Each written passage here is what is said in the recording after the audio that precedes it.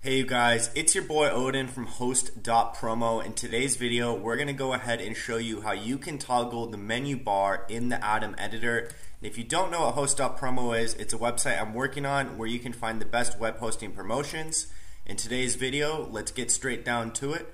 So to toggle the menu bar, you need to click View inside of the menu and then click Toggle Menu Bar.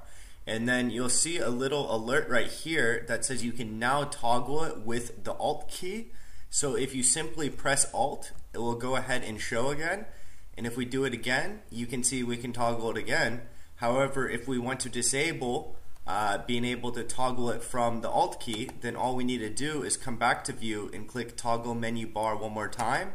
And now if we click Alt, nothing happens. So you need to click it once and then you'll be able to switch it on and off through Alt, and if you want to get rid of that, you just need to toggle it one more time.